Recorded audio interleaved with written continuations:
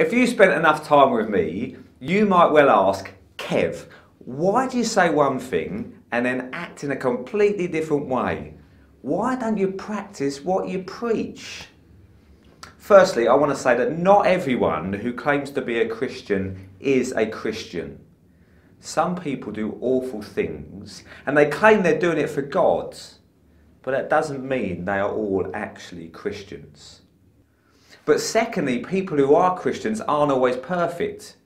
Christians sometimes do or they say the wrong thing and they hurt people. Maybe you've been hurt by Christians in the past, and I'm sorry about that. If you want to know what being perfect looks like, you need to look at Jesus. He never messes up. He never gets stuff wrong. He shows what a perfect life looks like. It means loving God perfectly and loving each other perfectly. Now, I don't know about you, but I don't live like that all the time. When Jesus meets the religious people of his day, a group called the Pharisees, he straight up calls them what they are: hypocrites. He says they make themselves look good on the outside, but on the inside they're really ugly. And because they're lying about who they really are, they make the rest of us feel bad. Jesus says, they've just got God all wrong. See, being a Christian isn't about pretending to be good. It's about admitting that you're bad. Jesus says he didn't come for people who got everything sorted. He came for people that are messed up. Jesus doesn't want us to pretend that we always do the right thing. He wants us to say sorry for the wrong things that we do, and wonderfully, he says he will forgive us if we do.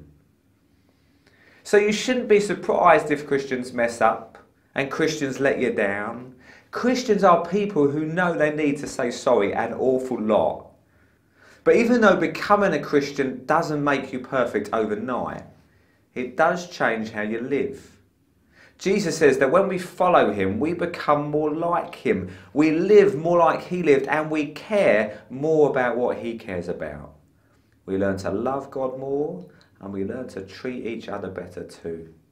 So sometimes when you see Christians acting in a way that looks hypocritical, it's a great reminder that these are exactly the kind of people that Jesus came to help.